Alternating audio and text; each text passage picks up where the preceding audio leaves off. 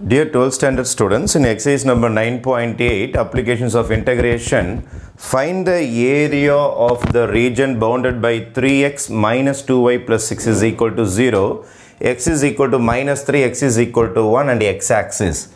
This is a straight line because x, y மட்டும் வந்தா அது ஒரு straight line. இந்த straight line என்ன பண்ணுதுன்னா 4 boundaries வச்சிருக்குது.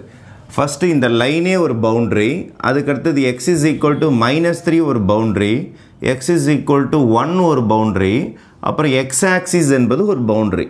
இந்த 4 பவுண்டரிக்குள்ளார ஒரு ஏரியா ஃபார்ம் ஆகும். ஒரு பிளாட் இருக்குது அப்படின்னா 4 பவுண்டரி இருக்கணும். அதே மாதிரி இதுலேயும் ஒரு 4 பவுண்டரி வந்திருக்கு. அந்த 4 பவுண்டரிக்குள்ளார இருக்கிற ஏரியா கண்டுபிடிக்க சொல்கிறாங்க. ஏரியாவை கண்டுபிடிக்க சொல்கிறாங்க. ஃபஸ்ட்டு நீங்கள் என்ன செய்யணும்னா லைனை கன்சிடர் பண்ணிக்கணும். 3x நம்ம கொடுத்துருக்க ஈக்குவேஷன் வந்து 3x minus 2y plus 6 is equal to 0. இந்த லைன் எப்படி போகுதுன்னு சொல்லிட்டு ஃபஸ்ட்டு நம்ம ட்ரேஸ் பண்ணி ஆகணும். எப்படி போகுது அப்போ என்ன செய்யணும்னா put x is equal to 0. Points of intersection மாதிரி intercepts கண்டுபிடிக்க போகிறேன். put x is equal to 0. put x is equal to 0 போட்டால் இது 0 ஆகிடும். அப்போ என்ன ஆகும்னா minus 2y plus 6 is equal to 0. minus 2y is equal to minus 6. இரண்டுத்தையும் cancel பண்ணால் y is equal to 6 by 2. இப்போ y is equal to 3. இப்போ y is equal to 3 என்னும் போது ஃபஸ்ட்டு என்னோட இன்டர்செப்ட் என்ன ஆகுதுன்னா 0,3 அப்படின்னு சொல்லிட்டு கிடச்சிருக்கு.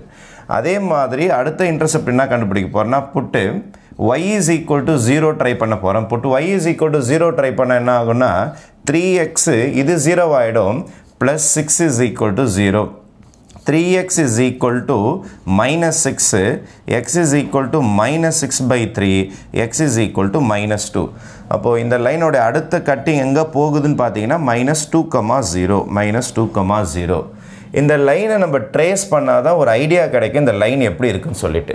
இந்த லைன் எது வழியாக பாஸ் ஆகுதுன்னா minus 1, minus 2, minus 2,0 வழியாக பாஸ் ஆகிட்டு இந்த பக்கம் பார்த்தீங்கன்னா 0,3. This is my 1, 2, 3ன்னு வச்சுக்கிங்க. இதான் என்னுடைய 3,0, 3,0 பாயிண்ட், 3,0 பாயிண்ட். அப்போ இந்த ஸ்ட்ரெயிட் லைன் இந்த பாயிண்ட்லேருந்து இந்த பாயிண்ட் வழியாக இப்படி வெளியில் போகுது. இதான் நம்மளுக்கு கொடுத்துருக்க ஸ்ட்ரெயிட் லைன். இப்போ நம்ம ஒரு பவுண்டரி கண்டுபிடிச்சிட்டோம். This is my straight லைன்னு trace பண்ணிட்டோம். இந்த ஸ்ட்ரெயிட் லைன் இங்கே தான் இருக்குது அப்படின்றது இந்த பாயிண்ட்டு நம்மளுக்கு காட்டி கொடுத்துரும். அப்போது இந்த ஸ்ட்ரெயிட் லைன் இந்த பக்கம் போகுதுன்னு சொல்லிட்டு நம்ம ஐடென்டிஃபை பண்ணியாச்சு. Next x is equal to minus 3. அடுத்த பவுண்டரி வரையணும். x is equal to minus 3னா இது minus 2. அப்போ இந்த இடம் உங்களுக்கு minus 3 இருக்குன்னு வச்சுப்போம். அப்போ இந்த இடத்துல ஒரு பவுண்டரி வரையணும். இது x is equal to minus 3. x is equal to minus 3. அப்புறம் x is equal to 1ல் ஒரு பவுண்டரி கேட்டிருக்காங்க. இங்கே தான் 1 இருக்கும் உங்களுக்கு. அப்போ x is equal to 1. இதான் x is equal to 1. இந்த பக்கம் ஒரு பவுண்டரி வரையணும். x is equal to 1. அப்புறம் x-axis. இதான் நம்மளுடைய x-axis. இதான் நம்மளுடைய x-axis. அப்போது நான் 4 பவுண்டரிஸ் வரைஞ்சிட்டேன். 4 பவுண்டரிஸ்லையும் என்ன ஏரியா மாட்டியிருக்குன்னு பார்ப்போம். இதை பாருங்கள், ஸ்ட்ரெயிட் லைன் ஒரு பவுண்டரி, x-axis ஒரு பவுண்டரி, இந்த x is equal to minus 3 ஒரு boundary, x is equal to 1 ஒரு பவுண்டரி. இதை பாருங்கள், இங்கே ஒரு ஏரியா மாட்டும் பாருங்கள். இந்த பிளாட்டு நம்மளது தான், இந்த கணக்கில் இருக்கிற பிளாட் இது. இந்த பக்கம் ஒரு பிளாட் இருக்குது பாருங்கள், இந்த பக்கம் ஒரு பிளாட் இருக்குது பாருங்கள்.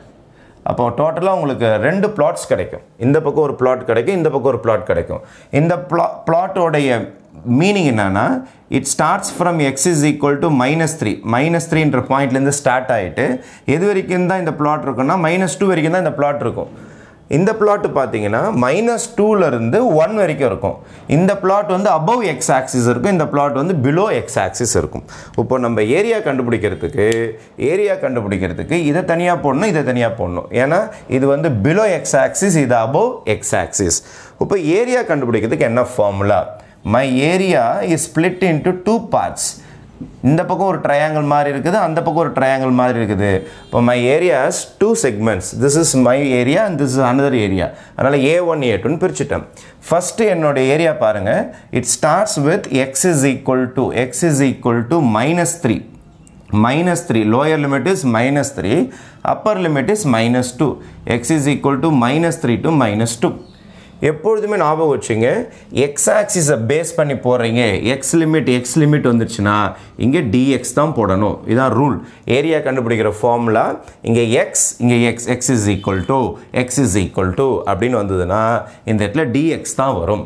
இந்த இடத்துல dx வந்ததுன்னா இதோட ஆப்போசிட் x ஓட ஆப்போசிட் என்ன வரும் y வரும் ஆப்போசிட் y அதுக்கப்புறம் இன்னொரு சின்ன ரூல் இருக்குது above x axis இருக்குது x axisல aboveல இருந்ததுன்னா பாசிட்டிவ் below-ல இருந்தா நெகட்டிவ் aboveல இருந்தா பாசிட்டிவ் below-ல இருந்தா நெகட்டிவ் நம்ம டயகிராம் below-ல இருக்குது below x axis அதனால it has a negative minus y dx இதான் இந்த சின்ன ஏரியாவோட ஃபார்முலா அதுக்கு அடுத்தது a2 கிட்ட வரேன் a2 ஓட ஏரியா கண்டுபிடிக்கணும்னா you have to start from x is equal to minus 2 x is equal to minus 2 ல இருந்து ஸ்டார்ட் பண்ணி எங்க போய் நீங்க எண்ட் ஆகணும்னா x is equal to 1 ல போய் எண்ட் ஆகணும் x is equal to 1 ல போய் எண்ட் ஆகணும் x is equal to 1 அதுக்கப்புறம் இங்கேயும் x வந்தா கண்டிப்பா டிஃபரன்ஷியல் dx தான் வரும் now you are above x axis என்னும்போது you have to just put y dx okay this is the formula for area நாலே y dx or y dx இங்க x வந்தா இங்க y dx இங்க y வந்தா x dy அப்படியே மாறிடும் இங்க x limits இருந்தா டிஃபரன்ஷியல் dx இதோட opposite letter y above x axis இருந்தா பாசிட்டிவ் below x axis இருந்தா நெகட்டிவ் இதுவே y axis னா ரைட் ஹேண்ட் சைடு வந்தா பாசிட்டிவ் லெஃப்ட் ஹேண்ட் சைடு வந்தா நெகட்டிவ் ஓகேவா அப்ப நம்மளோட area is based on x axis ன்றதனால x axis limit பேஸ்ட்ன்றதனால dx இங்க x லிமிட்ஸ் வந்தா இங்க dx தான் வரும் இங்க x லிமிட்ஸ் வந்தா இங்க dx தான் வரும் இதோட ஆப்போசிட் லெட்டர் இதான் ஏரியாவோட ஃபார்முலா ஃபைன் இப்போ y கண்டுபிடிச்சா சம் போட்டு முடிச்சிடலாம் y இதுல போய் மாட்டிங்க இருக்கு இது உள்ளார இருக்குது y நம்ம ஈக்குவேஷன் கொண்டு வாங்க 3x minus 2y plus 6 is equal to 0 minus 2y is equal to minus 3x minus 6 full minus எல்லாம் மல்டிப்ளை பண்ணிட்டு y is equal to plus 3x plus 6 whole divided by 2 இதான் நம்ம y ஓட answer y கண்டிப்பா தேவைப்படும் ஏனா y இல்லாம போடவே முடியாது now we are entering into area ரெண்டு ஏரியாவும் ஒரே சமயத்துல போட்டுறலாம் இல்ல தனித்தனியா போட்டு கூட போடலாம் integration minus 3 to minus 2 என்னோட சம் தோருக்கு பாருங்க 3x இந்த பக்கம் போனனால மைனஸ் plus 6 இந்தாண்ட போச்சு மைனஸ் ஃபுல்லா மைனஸ்ல மல்டிப்ளை பண்ணிட்டு அதனால பாசிட்டிவா மாறி போச்சு 2 ஆல டிவைட் பண்ணிட்டேன் இந்த 1/2 வெளியில போட்டுக்கறேன் இந்த 1/2 சம்முக்கு சம்பந்தம் கிடையாது கடைசியா சேர்த்துக்கலாம் இப்போதைக்கு minus y minus of 3x plus 6 3x plus 6 dx plus minus 2 to 1 y dx y என்றால் 3x plus 6 1/2 வெளியில போட்டுக்கிறேன் we shall start integration minus வெளியில போட்டுக்கிறேன் integration ஸ்டார்ட் பண்றேன் x இருக்குல்ல அப்போ பவர்ல 1 கூட்டிக்கணும் by 2 x power 1 மேல 1 ஆட் பண்ணி கீழ by 2 plus 6 வந்தா என்ன ஆயிடும் 6x இப்போ லிமிட்ஸ் -3 to -2 plus 1/2 இதை இன்டகிரேஷன் பண்றீங்கன்னா 3x again x square by 2 plus 6x -2 to 1 இப்போ integration is over upper limit minus lower limit இப்போ -1/2 my upper limit is -2 இப்போ 3 into -2 whole square by 2 plus 6 into -2 this is my upper limit minus lower limit -3 அதே மாதிரி substitute பண்ணனும் 3 into -3 whole square by 2 plus 6 into -3 ஒரு part over plus 1/2 அதே மாதிரி இங்க 1 substitute பண்ணனும் 3 into 1 square by 2 upper limit plus 6 into 1 upper limit is over minus lower limit -2 substitute பண்ணோம் 3 into -2 whole square by 2 then plus 6 into -2 lower limit upper limit minus lower limit then is equal to minus of 3 into -2 whole square is 4 by 2 minus 12 6 2s are -12 right minus 3 3s are 9 plus 9 அப்போ 3 into 9 by 2 6 3s are 18 minus 18 then plus 1 by 2 3 1 square is 1 தான் அப்போ 3 by 2 அப்படியே போட்டுக்கிறேன் 6 1s are 6 minus 2 whole square. Minus 2 whole square becomes 4. So 3 into 4 by 2.